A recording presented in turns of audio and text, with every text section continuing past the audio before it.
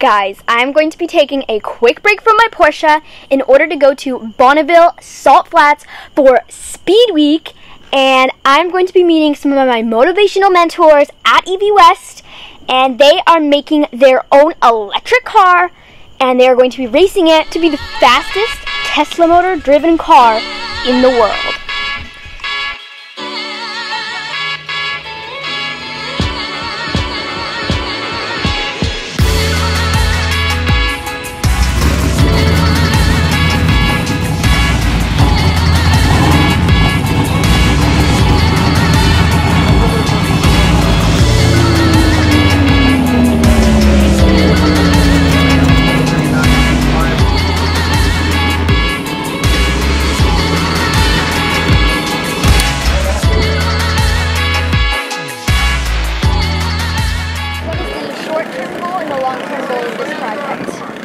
Well, the short-term goal is to break the Class 2 electric record, land speed record, which has been held since 1997. That record is 213.08 miles per hour. I actually built the 3 battery packs with my pal Bob, who's Michael, the owner of EV West's dad. So the two of us together teamed up, and we spent so many hours, like 12-hour days, just building these battery packs. So learning.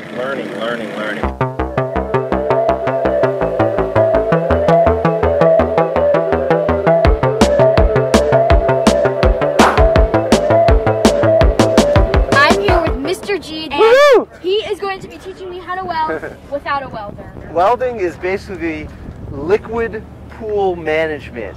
So when it's in its liquid state, that's where the magic happens. So you have to follow the principles of liquid. I'm going to teach you using water. Are you ready? Can you put a little bit of water on the table right here? Can you guys see this? But it's not a perfect circle. Try and get it to go straight.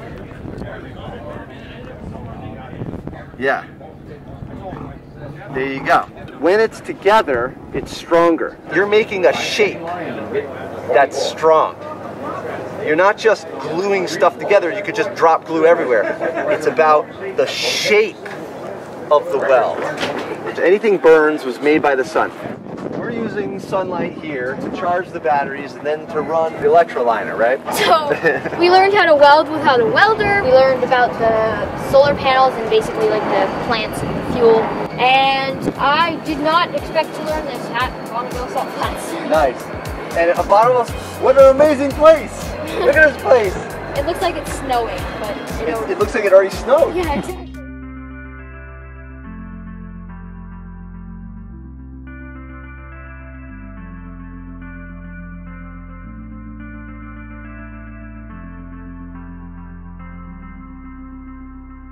That's my dad. It's so fun racing with my dad. Getting to work with him. My son's here, 3 generations. Doesn't get any better than that. I'm Michael Bremen, EV West. So pleasure to follow your build.